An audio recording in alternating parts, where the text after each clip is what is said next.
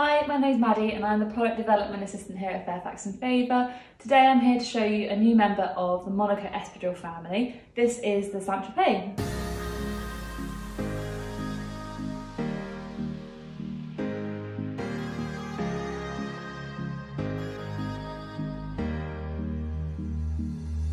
We know how much you all loved the Monaco flats and the Monaco wedge last year. They were actually one of our best sellers for the summer.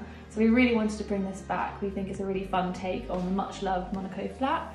The Saint Tropez are actually available in tan, navy and fuchsia suede. And fuchsia is actually one of our seasonal colours for this year, so it's really exciting. So the Saint Tropez includes all the well-known Monaco flat features, which is the comfort padded insole, the woven jute sole, and also the hand stitching detailing here. You've also got the contrast navy leather at the back, as well as the shiny light gold shield with the navy enamel. And then the new features for the Saint Tropez is this elasticated back here, which helps with the fit and is obviously more comfortable as well. And then you've also got this zebra embroidered detailing at the front. And when you put them together, it makes the full zebra. It's a really fun take on a classic and we really love it. I think these are so easy to style. You can wear them sort of with a pair of jeans like I'm wearing now, and then a matching Sennowe or a Hampton just to complete the look.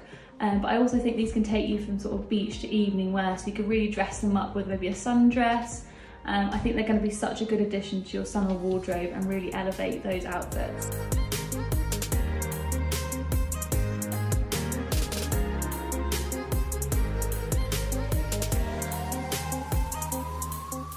So to care for your Saint Tropez, we recommend using our Fairfax Favor suede and nubuck proofing spray. And for any dirt or marks, just let it dry naturally and then wipe it away with a soft suede brush. And we also recommend storing them in the dust bags provided.